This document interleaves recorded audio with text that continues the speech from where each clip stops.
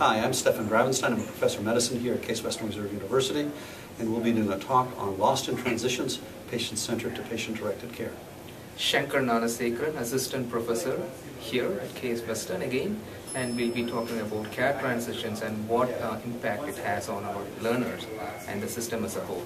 He served as a regional epidemiologist and pioneered and initiated the development of an acute care for the elderly unit at The Ohio State University, where he served as an assistant professor, before joining the faculty here at UH just 2 months ago. He holds the position of Associate Fellowship Director in Geriatrics and Associate Medical Director at Hannah House and Bedford Regional Hospitals. He has an interest in antibiotic stewardship in long-term care facilities, inflammatory pathways in the development of chronic disease in the elderly, and heart failure. Together, Dr. Gnanasekaran and Gravenstein are working together to develop and disseminate best practices in geriatrics, both at our institution and its affiliates. Please join me in the true pleasure of introducing Drs. Gravenstein and first Dr. Gnanasekaran.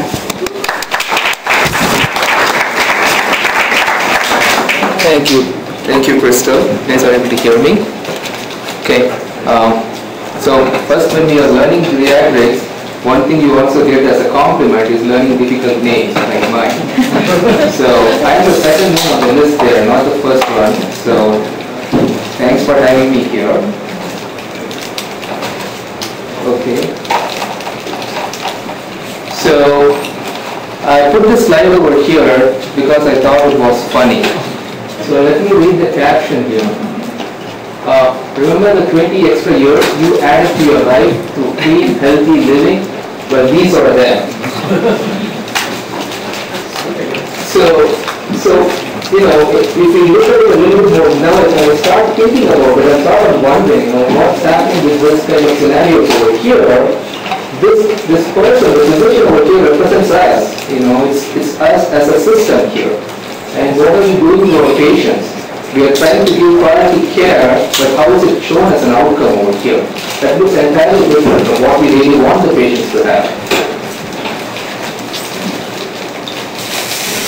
Okay, I'm going to make it a little bit interactive here. So if you guys don't get to answer, then your chief president gets to answer. Okay, here's the first one.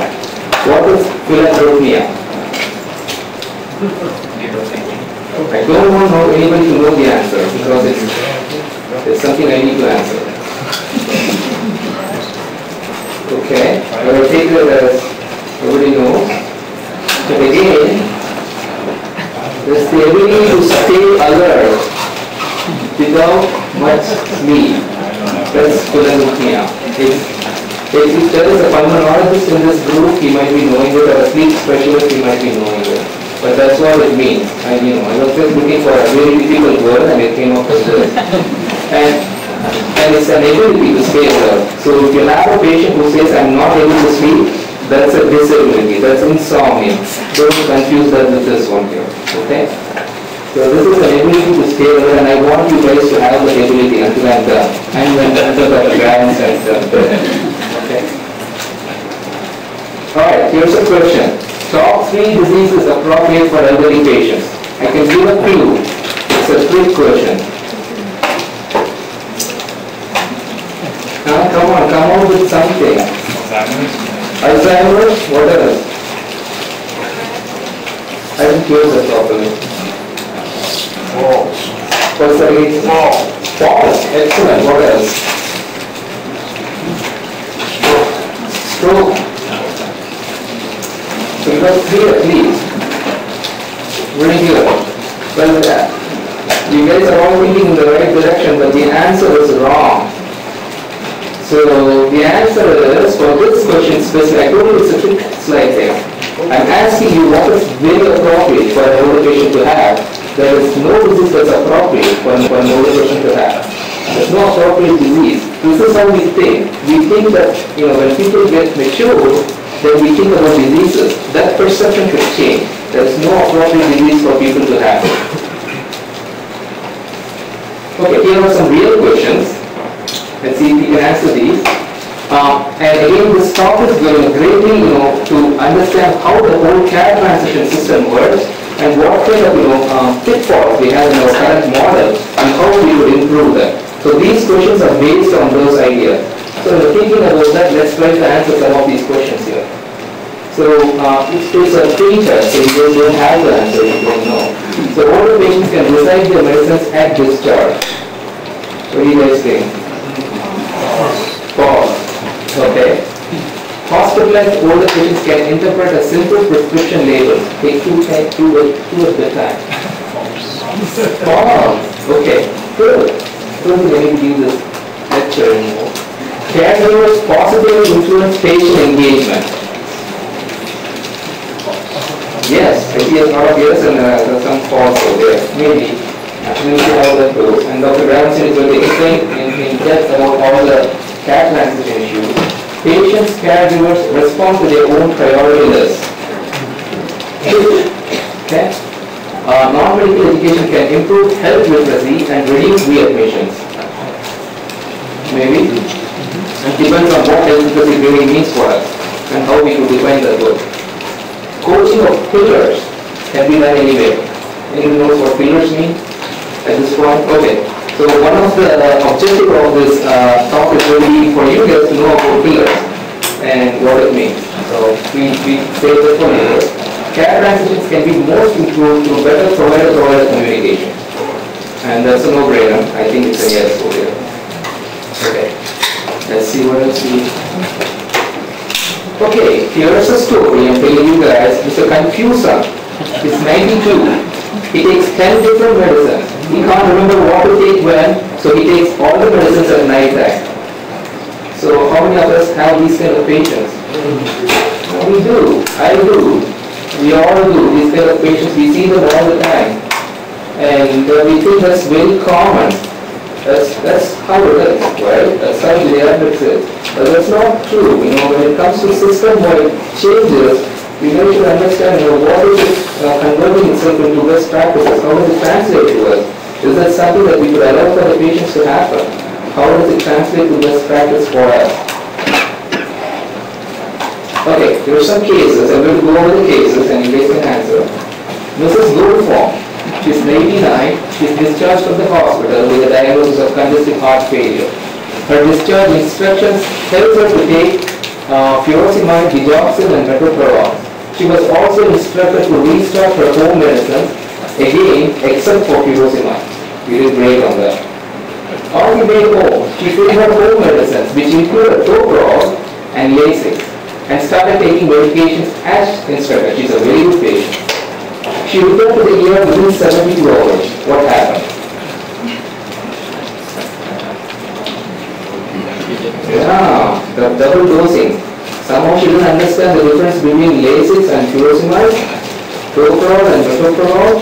So those things happen. So we have to be careful on how we counsel the patients, how we educate the patients on what they really know and what they need to know.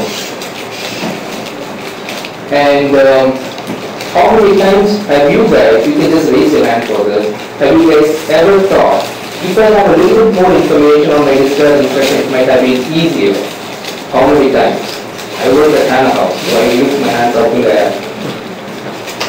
Okay, at least, we all see that. We all see that sometimes our goal forms are not as goal as they are supposed to be. The goal form, for people who don't know about the goal form, is just the discharge instruction that goes along with the patient and patient transfers from one place to the other. And there's a huge opportunity for that to improve. And the only thing that's really golden about it was its color. When it came in, if the color was golden, that's how it got its name. And now it's all transitioned to electronic records. Anyhow. So, Kirpanani, what he did is he did a study on deficiencies in communication of information transfer between hospital and primary care. And he found so much of discrepancy. He didn't find people having test results on forms, and he didn't find the hospital code several times. Discharge medications were missing. Test results were not mentioned. Patient counseling, huge loss. 90% of the time people do not get good counseling there. And lack of follow-up plan. So that was not there. So now we start thinking about what kind of opportunities we have here. Okay, here's another case here. Mr. Untier, he's 93, discharged from the hospital after resolution of an acute exacerbation of CHF. He was instructed to call because symptoms of CHF worsened. Over the next 3 days, his legs began swelling. He gained 4 pounds. The visiting nurse asked him, "Why did you not call me?" He said, "My heart is fine." So what's lacking here? Education. Education, counseling about things to call for, red flags about diseases. That's lacking. People don't understand what they think about how it converts into their voice, how do they look at it when you give them instruction. We do a great job in giving instructions. Please call if you have any problems. But what problems? What is considered problems for CHF and other kinds of problems too? So that's something we should think about. Okay, here's another case. Mrs. Storekeeper. She's 92. She's discharged from the hospital to your care at skilled nursing facility. And now you're at skilled nursing facility. You learned prior to the discharge she had COPD and MI, and then she had a hip fracture from falling in the kitchen 3 weeks ago. Now the nurse calls you after she arrives at 7 p.m. and reports that overall vitals are stable, as you can see there. A little bit more short of breath. You're not able to get in touch with the doctor who discharged her. What do you do now? You're the skilled nursing facility physician, just like me.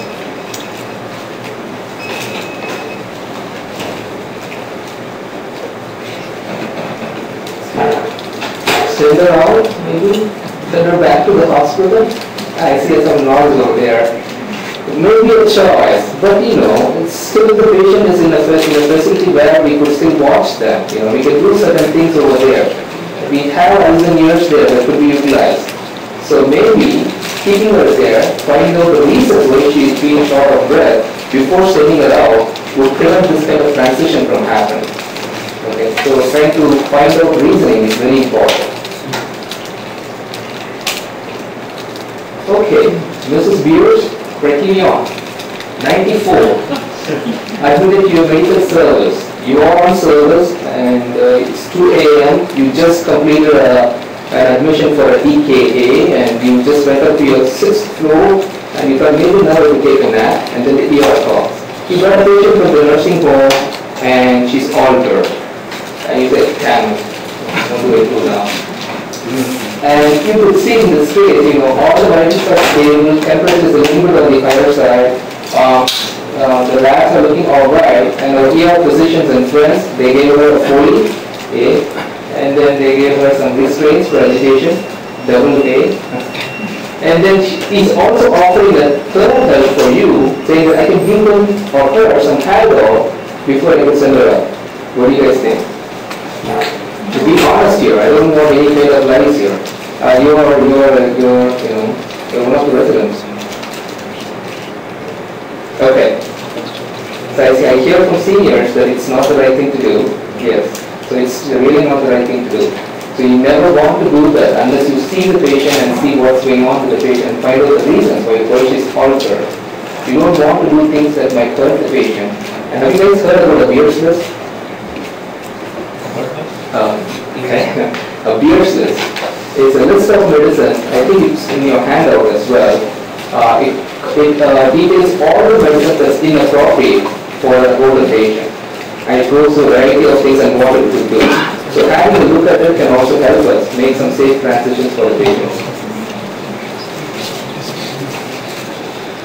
Okay, so if you think of medicine as a killer, it becomes fifth on the list.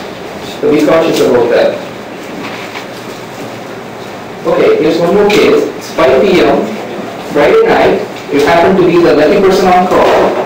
And exactly at 5 p.m. you get a call from Mrs. Weekender. And she's saying that she just got discharged from the hospital and she's saying that she's feeling a little bit more short of breath now. You were able to access the electronic medical record and then you find that she has CHF and AFib. And you look at largely the vital signs from the EMR looks alright. And you see the discharge medicines over there. Lasix, losartan and digoxin, inpatient doctors are not available. So what do you guys do now? It's 5 p.m. You're on call on Friday night.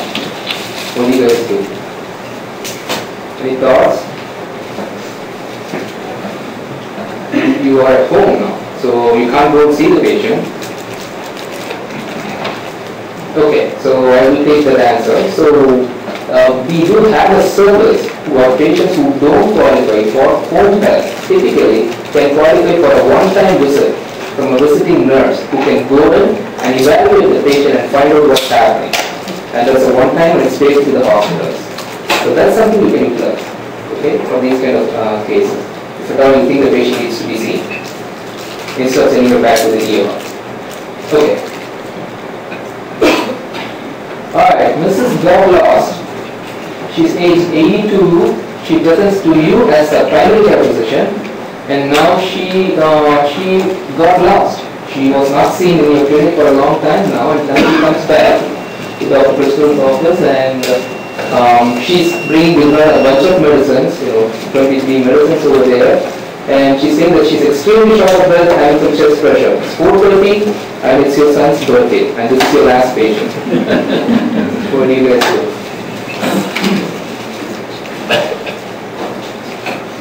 How many from ER? Okay, everybody is loving their son so much there. At least 3 of them are honest, so that's good. So that's again a trick question. Probably she might need to be seen in this case. Okay. Now the reason for me to put this case over there is not for the purpose. The purpose is how do you feel when you have a patient and you don't have any information at hand to know what's happening. This patient just got discharged from the hospital and we don't have any discharge summary with us. So that makes us feel like we are lost, right? And that makes the importance of getting a discharge summary done for all our learners as soon as possible. And that's important, we can do it in different ways. We can do it on the same day and courier it along with the patient. And the patient can take it to the primary care and give it out to them. Makes it much easier if you're worried about getting lost or something. That might make the patient more accountable for her own care. And that's a huge thing that we're going to talk about is how do patients take care of themselves rather than we dictating everything. How do we make the patients take the lead over here?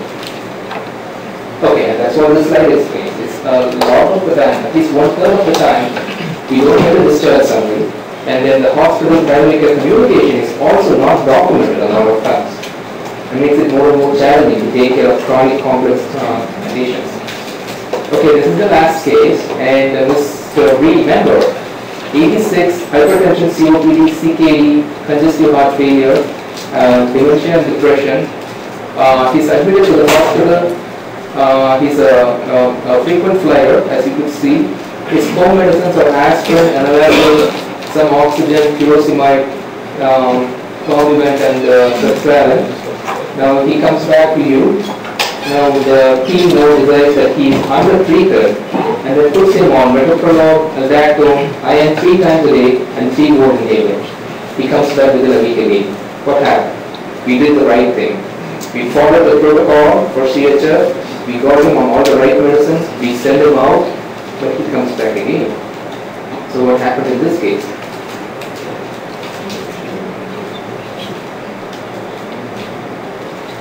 So what we forgot in this case is the 2 Ds and the poor compliance. He is already having some cognitive disorders already, and he is already not taking the medicine that we gave him. If you put him on 5 more medicines, he is not going to take it at all. That's what happens. You need to find out what is the right thing to do for the patient. You have to individualize your care. You can't follow standard protocols sometimes, especially when it comes to an elderly patient who has multiple medical problems. You have to individualize your care and find out the right things. For this case, I would not have, if I had to do something, I might not have all these things, I might educate him more on what he's supposed to do. Maybe if I had to add iron, I would do it once a day rather than 3 times a day. He will get extremely constipated with 3 times a day. And 3 inhalers, it's not going to take them. So, okay. So we should know what our patients really know. Do they really know what they are talking about and what we are talking about? That's a very important thing that they should know. And we should know too. And the study over here that was done shows that at least 40% of the time the patients don't know the answer for this question. And that's a huge number. So we should first know what the patients really know. We should start talking the patient's voice rather than, we learning, they learning our language. It's important that we learn their language.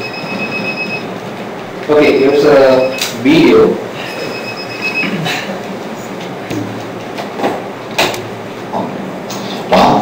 sometimes doctors make mistakes, and you need to try twice as hard to fix them. Are you using your inhaler? All the time. Go through one a week. You sure you're using it right? Do I look like an idiot? Good answer. No. Why don't you show me how your inhaler works?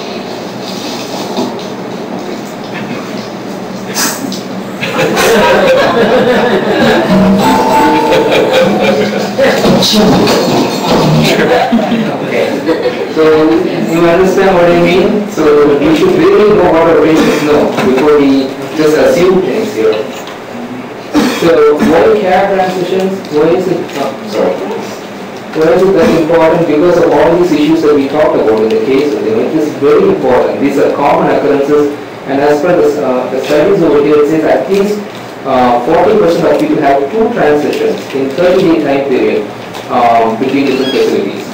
And that's a huge opportunity to improve, and those are considered danger points. You have to be very cautious with those kind of points. Okay. So the transitions can happen between primary care and the patient. So you as a primary care physician have to find out reasons where you can improve, care coordination over there. Maybe you might want to talk with the patient and know that they know their medicines. Maybe you can tell them to start having a health record, a personal health record that they could maintain. And I think we have some more slides that talks in more details about that. If it's between an ED hospital and a primary care, same things runs over here as well. Find out places where you could improve. Maybe if the ED calls you as a primary care physician, you might want to verbally give them information on the patient so that they know about the patient, they start treating the patient the right way. And then also you can also send the information later. You can fax them or however it is possible, but appropriate time. Making sure that it reaches them on a timely fashion is important.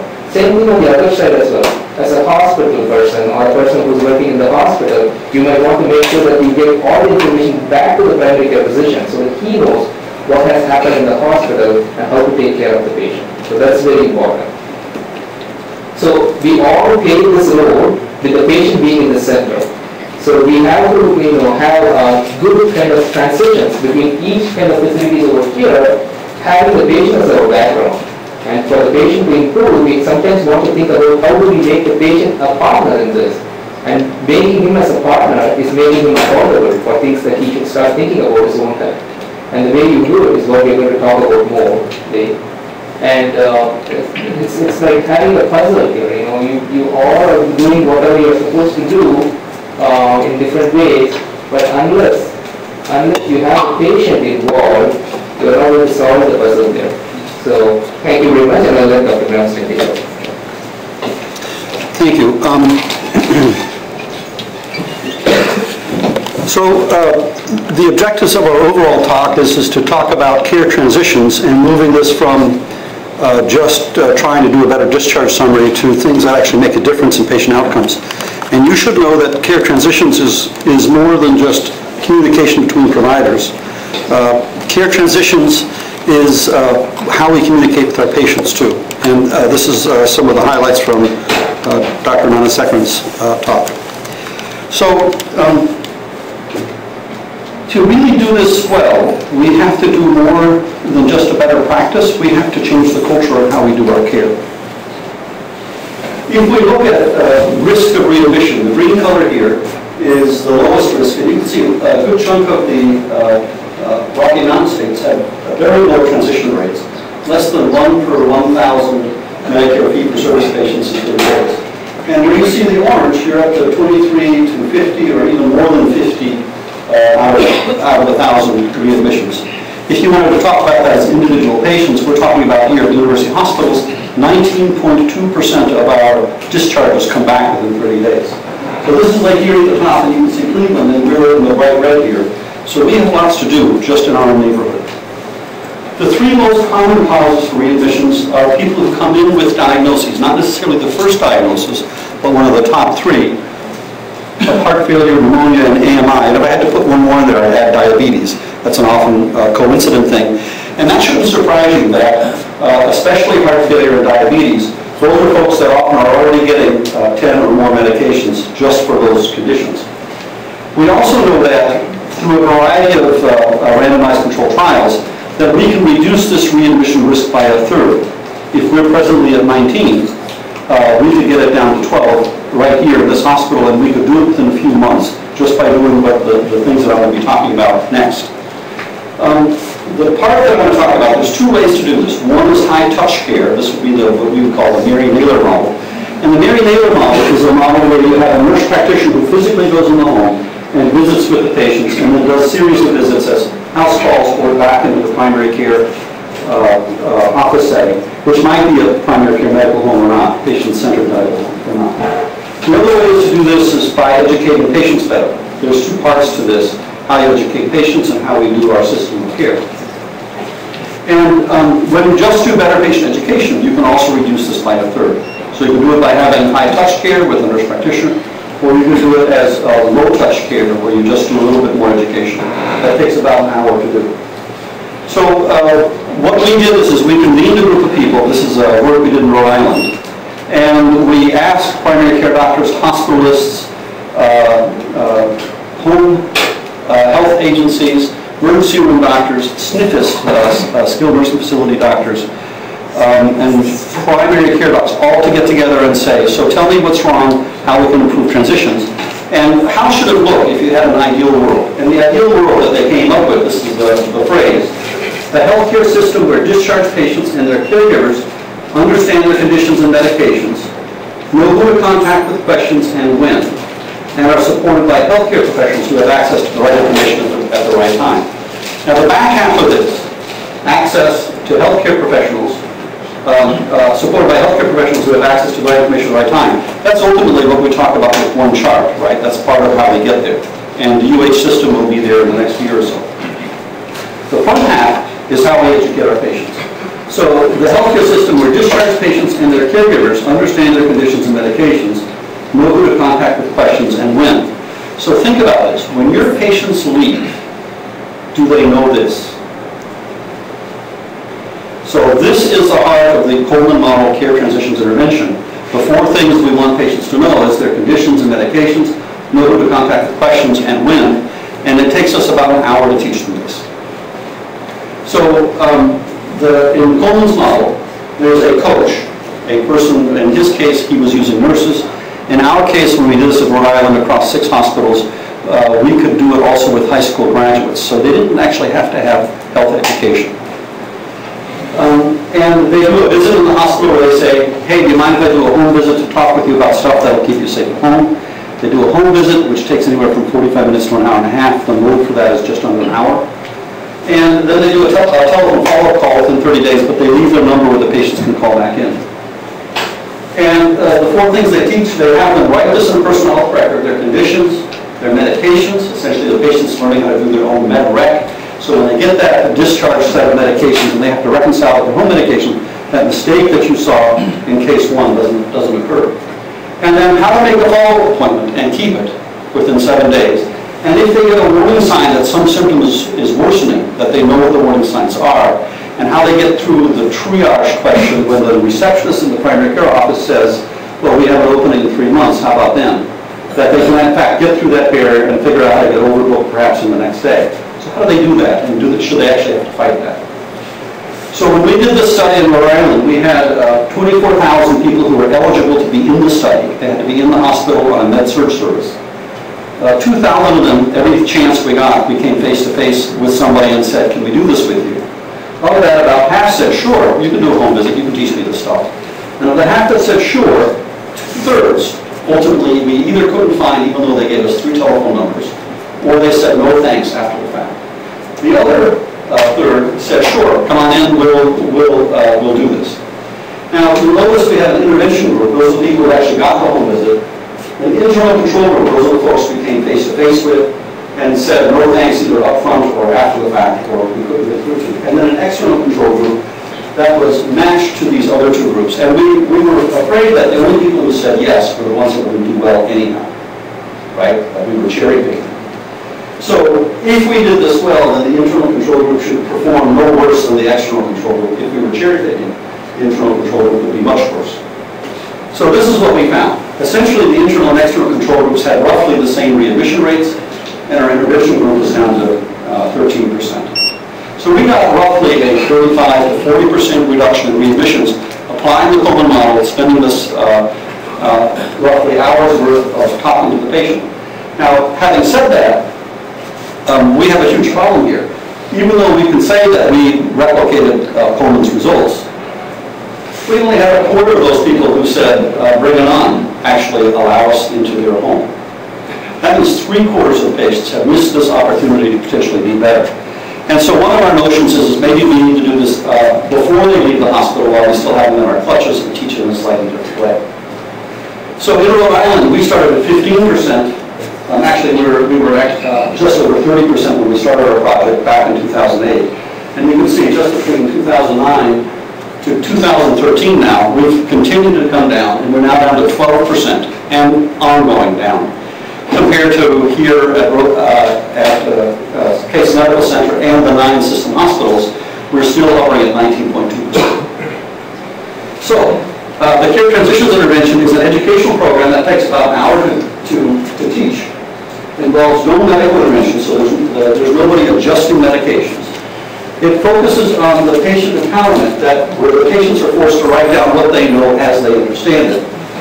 And in our hands, anybody can teach this. We can teach high school graduates because we're teaching them the stuff that any layperson should already know how to do. Its self-confidence increases because they know that it's okay to ask, it's okay not to know stuff. A paper that we have now in review says that this is sustainable. So when we teach this 6 months out, the people who get the intervention still have reduced utilization. The average cost avoidance is $526 a month, every month running, for the patients we do this house call for. So this is $3,000 in 6 months, and soon we'll have the 1-year data, and it looks like it actually sustains out for a full year. So we're teaching them how to fish rather than giving them fish. We're teaching them important skills that probably should have known even before they were hospitalized in the first place. So we think it's scalable, and we think it's simple enough, and it's highly effective, and it's something all of you can learn how to do. So the other half of this is the system. Can the system support that our providers have access to the right information at the right time? So you can think about what do you know, and do you know it's actually what med list they should be on? Do you know what truth is for the patient? And how do we tell that? When you call the pharmacy, is that actually what they're taking, or is that just what the pharmacy is dispensing? When the patient comes in, do they have any idea what they're really taking? Can they interpret the medication as you prescribed it when they left? How do you know? So this disconnect between labs that are pending and completed and the problem list is part of it. It's part of the elephant. The other way to think about it is places. Wherever it is they happen to get their care, do the other places have any idea what each other are doing? And when do we prescribe things 2 or 3 times or recommend things? And you don't even know that they, for example, went to the emergency room if they're a primary care doc. Or if you're in the hospital, you don't know which their primary care doc is because the patient can't tell you who it is. It's whatever doc they saw last might be their PCP. Could be a dermatologist.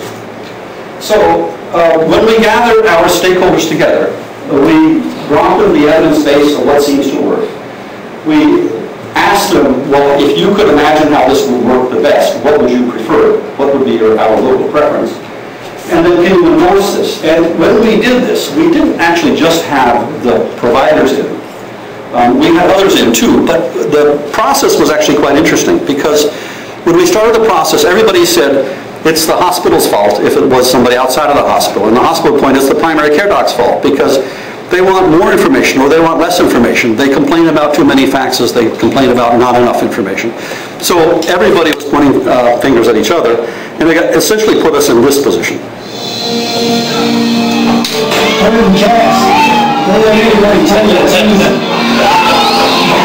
Anybody can have a job. We're going to give them 10,000 we're all short here. But that's another thing altogether. Being a cat is probably about the toughest thing I think I've ever done. I got this one this morning, right here. And if you look at his face, they just ripped to shreds, You see the movies, you hear the stories, it's unbelievable. Not everyone can do what we do. I wouldn't do nothing else. It ain't an easy job, but when you bring a herd into town and you ain't lost one of them, man, I'm feeling like a hero.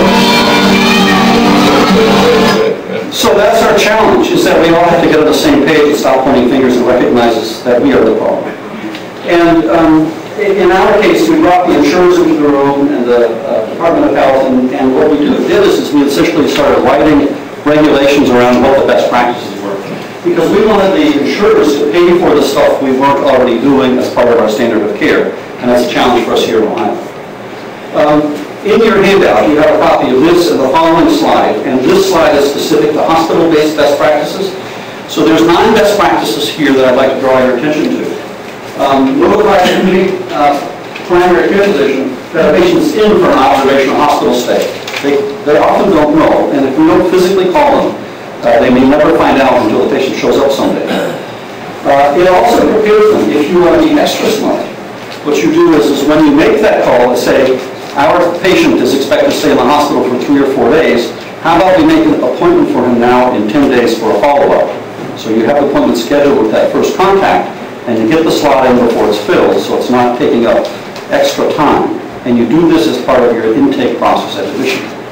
Now, if you do that, you have to negotiate with the patient, because the patients often, if you just do it blindly, they don't own that appointment. So instead what you want to do is you want to know when their driver is available, and you want their driver to commit to this too, if they're not driving themselves. So you have to do this in partnership with the patient. You can't just blindly go making appointments, because the primary care docs will be angry with you because they'll have no-shows. When we did this without the patient involvement, our no-show rate was 80%. With patient involvement, our no-show rate was about 20%. Okay? So this is an important piece of this. And if you do it at the time they appear at admission, you have that appointment locked in. You can always cancel it. It's just one of your to-do lists at the back end. You have to shift the appointment because they're in for 8 days rather than 3 days like you expected. So be aware that this is now a workflow process for you. Provide receiving clinicians with hospital clinicians' contact information at discharge. So whoever discharges him, the primary care doc should have a number where they could call back and talk to somebody who knew the patient and knew what was going on. And that number should be a real number, and it should work. They should actually be able to get somebody, and then we should be accountable for that patient. In Utah, at the University of Utah, the hospitalists remain the primary contact for the patient until they have made their first follow-up visit. So that's well after discharge. So philosophically, this is who owns the patient? Is it when they leave the glass doors of the building? Are they really the primary care doctor patient when they have no idea what just happened? Or do we own that as when they're in the hospital? So in Utah, they have actually changed this. And their current per 1,000 patients readmission rate is at 6%. Okay, so they have a third of what we have here. Provide the patient with written discharge instructions prior to discharge. We actually do that, but have you looked at those discharge instructions we send?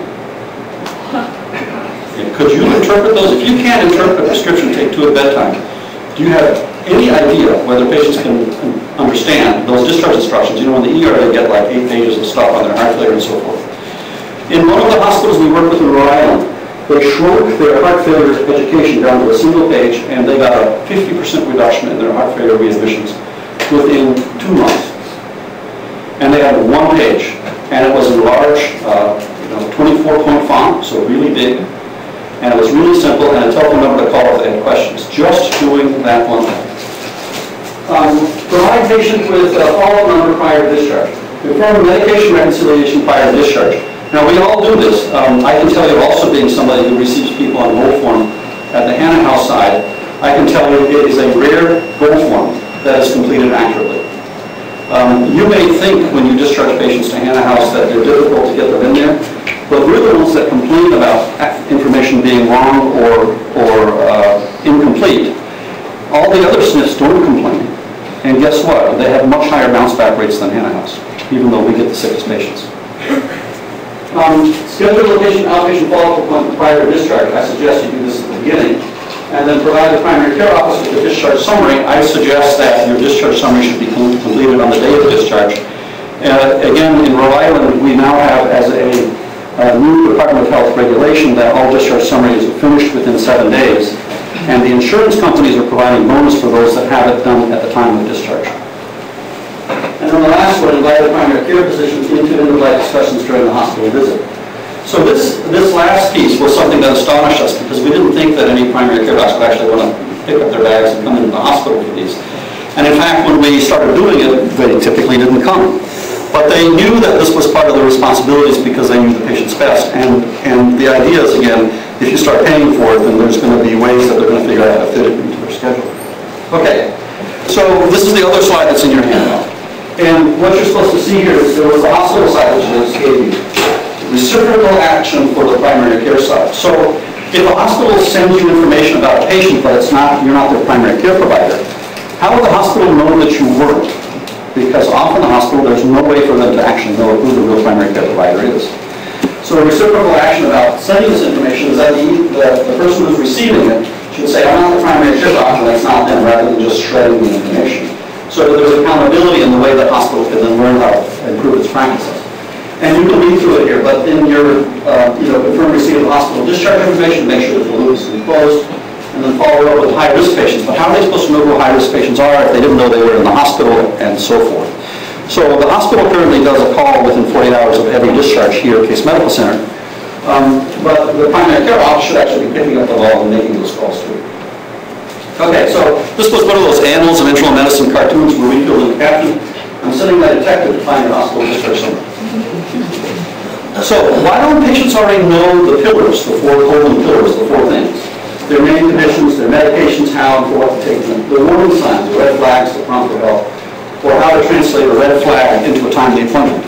How come we didn't know that they didn't know? If you've been sending patients home and you didn't know that they couldn't interpret take two at bedtime, isn't that kind of unconscionable? Can we really let them go and not be confident that they know how to do what we've asked them to do? So that's a challenge for you, is to say, well, how would you know that? And how can you do this without making lots of extra work in the process? And how did we get to that spot in the first place? The culture of care. It's the pace of our visit. We are paid for volume, not quality. And the fee for service says, if you can do the discharge in 6 minutes, you're going to make more money than if it takes you 10 or it takes you an hour. And in the phone tree, when they call the doctor's office, it says something to the effect of, call 911 if this is an emergency, which means if you really want a doctor, go to the emergency room. Otherwise, we can see you in a couple of months. So the legal eagles have told us to be careful about how we say this, and I would propose that we have to change this. I think it's okay to say call 911 if it's an emergency, but you could then say, if you think this can be taken care of in the next day or so, we can make room for an appointment, just call back or leave a message. So you can do a little bit more that makes it feel less like blowing them off to the emergency room to get real doctor care. And then the last of these is how do we tell what patients know? And our current gold standard is we call it teach back. Teach back is you talk to the patient and you say, you understand. And then if you do it a little bit better, you say, okay, tell me what this means, how you would do what I just asked you to do. That would be the higher quality teach back. But was there any other time in school other than at grand rounds where all you had to do was nod to say you knew stuff? We always took notes, right? That's how we learn. We do it through multimedia and other kinds of things. So writing it back, having patients write stuff down in their own hand, not us writing it for them, not giving them a final discharge summary, but having them write their own discharge instructions as they understand it, will give us a way to know actually what they know. It gives us a way to verify what they know. So, training in this from the Coleman model, what's in the syringe, was to teach patients or their caregivers, so if they're demented, you have to use the caregivers for this. And that means you have to know if they're demented. So for us, for geriatricians, the standard of care would be know if your patient's demented. What's the chance that they're demented if they're over the age of 65? Anybody know? It's above 1 in 10. How about if they're 85? It's a 50%. Yeah, 50%. If they're in the nursing home, it'll be 50 to 80%. But if they're ambulatory, otherwise elderly, it's about 1 in 3. So it's pretty frequent. And how often in your 85-year-olds have you actually done cognitive testing, like a mini-mental or a LOCA or a slums or something like that? And then the answer is, if you typically aren't doing it, how the heck are you supposed to know if they can understand their instructions? Okay? So they complete the personal health record, so they're writing this in their own personal health record. They're writing it in their own hand, and they recognize when they're confused about something, because they'll figure it out as they're writing it down. Oh, I don't actually know what this is for. I don't exactly know how I'm supposed to take it. They say at bedtime, but I take a nap at 2 in the afternoon. Is that what they mean? Stuff like that. So by recognizing that their own confusion, that they're confused about it, it's okay to ask them about it. It's part of this cultural thing where they get to start owning what's happening to them. So in the PHRs we did, you can see the one here on the left, and You may not be able to read this, but it says things like GERD and HTN and CAD, status post-MI, and DM2 and status post-CCY. Clearly this was not written by a patient. It's a nice problem list, okay, I'll give it credit for that, but that is not a patient-written problem list. This is a little bit better, and you can see here things like nerve changes to legs, neuropathy misspelled, colon polyps, I have no idea what that is. Cooper tunnel, okay. So that's a little bit more about the patient, and it gives us an idea about what the patient knows. Now, even better than that is when they're filling out the applications, here you can see stomach and heart with signs and sinews and things like this. So breathing, you actually understand their understanding what symptoms or whatever is being treated here. And it's a place to pull out the warning signs to say, well, no, this isn't working, somehow your medicine isn't working. And that's the reason you should be calling somebody. And maybe you need to get seen the next day, but call somebody and they'll help you figure out whether it needs to be tomorrow or it can be long. And the idea here is in the days of yore, when I trained, it was provider-centered care. It was all about hour schedule, and patients always got to wait for 3 hours in the clinic and so forth because our schedule was the most important one. Now we're currently at what we call patient-centered care. That's where we are getting so smart about what patients need. We can really tailor it to individual patients. But this is still one step removed from the future we have in mind, which is patient-directed care. That's patients who are actually smart enough to know how to ask for help and when to ask for help and sort of help through the prevention questions and the red flag questions so they get the care at the time they need the care and not a minute later. So, how do you do this without making it more work? This is the write-back method in the PHR, the personal health record, where they have to write things down. And so as a provider, what we would do to start culturally making patients think about this in a new way is when they check in, for example, at the office, the receptionist said, did you bring a personal health record? And this is a standard question every time the patient shows up. And if the answer is no, well, here's a new one. We're going to have to start filling this out. The doctor's going to ask you about it. And you might want to start with your medications. Just write your medications in there. And if you have time for the other things while you're waiting, you can continue with the other things. You know, next time you come, we're going to ask you about it again. You'll have to start over if you don't bring it. And then when they check in with the medical assistant, they say, here's your blood pressure. You might want to write this in your PHR. When they get weighed, you might want to write that in there. So by the time they get to the physician or the NP or whoever, that they already have the things written down. And the mistakes they make are the places where you know you have to teach. You don't have to teach them what they already know how to do correctly. So it can actually make you more efficient because the patient's doing their homework on the outside with their caregiver. And you have filtered information that says, this is what they don't get, this is where you spend your time. And the other thing is, so in the hospital, they could be writing their stuff. And this might be the caregiver writing because the patient may not be able to get out of bed on the whiteboard. And what if that patient who had the swollen legs and didn't recognize it was CHF, when the swollen legs was up on that whiteboard, it would tell you as you move for rounds, to, instead of saying, here, I'm your doc, I'm here to see you about your CHF, you would instead say, hey, I'm your doc, I'm here to see you about your swollen legs. We might call that congestive heart failure, but for you, it's swollen legs. And the idea is that we ourselves are becoming lay literate instead of expecting patients to become health literate. We put our language in the words they would use at their dining room table when they're talking to family members, instead of trying to make them go to the medical school or nursing school. So, value the patient's voice, use the patient's vocabulary, and by having them write this stuff down, you start learning what it is that they do. So, a process way, and this, you'll see this starting to get piloted in some of the wards here, is that we're going to start asking nurses when they do a med pass to take out one pill out of the med pass and say, do you know what this is? And if they know it, do you know what it's for? That could be a diagnosis, it could be a symptom. And that if the answer to either of those is no, you should be writing this in your PHR, so that every med pass, as an always been, the patient starts understanding that they're expected to know stuff that they're going on. They're not just in a hotel with bad food and lots of tests. Okay? This is a place where they're supposed to be getting health education that they can manage independently when they leave. And if they can't do it because they're too demented, you should identify who the key learner is going to be, who's going to take on that responsibility and invite them in for this education. So it's a step toward doing this. So in the med card, the nurse should have a clean PHR, and then start handing these out, and those should start showing up. When this begins, this will start off with one unit in Warner Tower and one unit over at Lakeside. you'll see a colored pamphlet that will give you a clue that it's happening, and I expect that will be happening in about 4 or 5 weeks to show how that is. So when you see it, look at it, and think about asking them about what's in their PHR. If they haven't written anything, encourage them to do so. And if they can't, you should be asking about, well, who's the caregiver that should be helping you with your medications, and have them do it. Now, if they're long-term care bound, not just skilled care, that might be a different question and a different answer. Okay, so this is the process. As they complete their PHR through their stay, by the time they're done, their personal health record, even though there's medication changes that might be happening every day, is a patient's idea of what they're supposed to be doing when they get home. Those last changes they make makes their PHR an after-hospital care plan. So it's a patient-made after-hospital care plan. And in that last step, we look at our discharge plan and compare it with their after-hospital care plan, try to align them and see where they don't align. And then recognize that if they don't align, it might be because the patient can't do it. They might not have the resources. And we might have to adjust our discharge plan in recognizing that.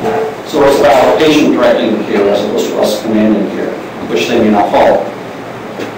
So you do ask the patient about the medications and the medical problems and about the warning signs, and if they know them, and you test them, such as through write-back in the PHR. You don't write in the PHR, you don't correct the PHR. If they make a mistake, you don't fix it. It's their job to fix it. They own this. Let the patient leave the hospital without their personal record and use medical lingo without linking it to the patient lingo, the patient's words.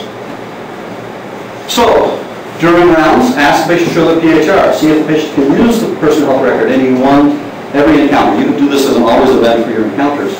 And you don't have to go through the whole personal health record. Just pick one thing that you want to pick on that you think is important for them to know, and make sure that that arrives in the personal health record in their words. And by the time they're done, by the time they're discharged, they should have their main problems and medication names, what they're for, main side effects, important signs or symptoms, their warning signs, and who or where to call for help. And you encourage them to use this and take it to their follow-up visits. So, open questions, you learn that in medical school. You focus on the misunderstandings, always use the patient's or caregiver's words rather than our own words. Encourage the PHR to place for notes to ask the doctor, and ask the patient to use an available caregiver or friend for help as needed. So you want to have a buddy system for them, for those that have cognitive impairment.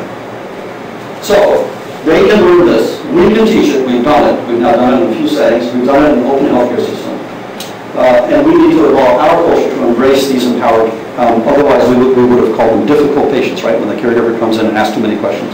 Those difficult patients are the ones that we can actually teach to do the best. So, true false. Older patients can recite their medications of discharge. So you saw 41% of Medicare fee-for-service patients fail to be able to do this when they're in the hospital. We asked the question, is that because they're old? So we took it to the Women's Infants Hospital next door and asked this of women who were in there for maternity stuff, and they scored 45% that couldn't figure out what that meant. So this is not about age. It's not about age. You can tell whether or not those patients can interpret a simple prescription label like take to bedtime with teach-back. Not a chance. Okay? Caregivers can have a lot at stake with a good discharge. Absolutely. You know, because often the caregivers are the ones that are going to be bringing them back for those appointments, and they don't actually want to take that trip. So doing it right the first time is better. And they have something at stake for getting the discharge information right. Now, if you do all that caregiver education at the moment of discharge, they'll be like deer in the headlights kind of look. It's too much information. So you've got to start teaching those caregivers when the patient arrives rather than waiting until the last day. And recognize that people who are showing up in the hospital may not be the people who do the caregiving when the patient gets home. It's usually people who fly in from out of town that do the hospital visits, and the one that's been doing the caregiving at home stays home. So you have to make sure you have the right learn in the room so that this gets handled out properly. Providers need to become more like literate. Yeah, that's true. That's what I was talking about. Non-medical education can improve health literacy and reduce readmission risk. Yes, that was the Coleman model. We're not teaching them any medical medicine. We have the culture patients to 9-1 versus eventual care, and that's true. We think coaching can be done anywhere, including in the hospital or the primary care office, and that's the stuff we're studying now. Coaching any style is effective. This means could it be a nurse, could it be a volunteer? Family medicine is not going to be volunteers and pharmacy students on the family medicine service. And it seems like we're actually able to impact readmission risk on that service. And then finally, standard care can incorporate attendance coaching. I think so, and I showed you how we could use always events to make that happen. So the last thought, every nurse's unit, pharmacy, clinic, nursing home, hospital system has pockets of excellence, and that's where we want to start it, and that's in fact the units that we're going to be using first here. We need to measure what's being done, so we're going to formally study this and measure the admission rates on those units. If it's a unit that you're on, you'll be coached by us on how this is done and how you participate. And we can learn from each other, and this is a video to make that point. Excuse me, good morning. Do you know what time it is? It's 10 past 10.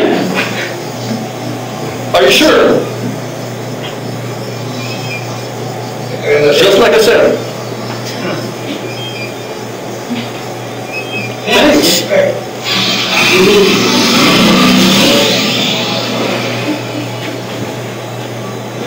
This is where he gets to learn from the other guy how he tells time.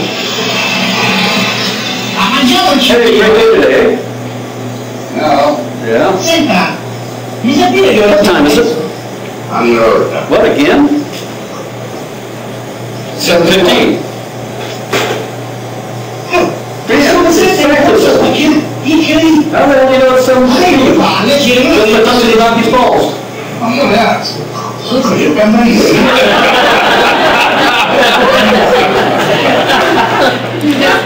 So, and a big team has worked on this work with us in Rhode Island, and we're assembling a big team here to do the same work. Thank you very much.